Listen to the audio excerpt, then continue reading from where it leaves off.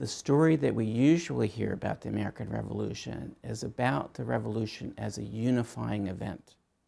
The story that I want to tell in Independence, the Tangled Roots of the American Revolution, is about how it was a much more complicated event than that. It was both unifying and divisive.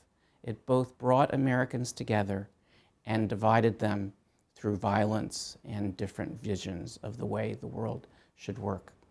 It was a much more violent war than we often recognize.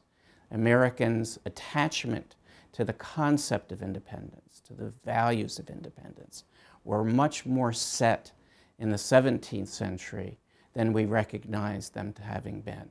So independence as a value, independence as a core defining cultural characteristic was set long before the Revolution.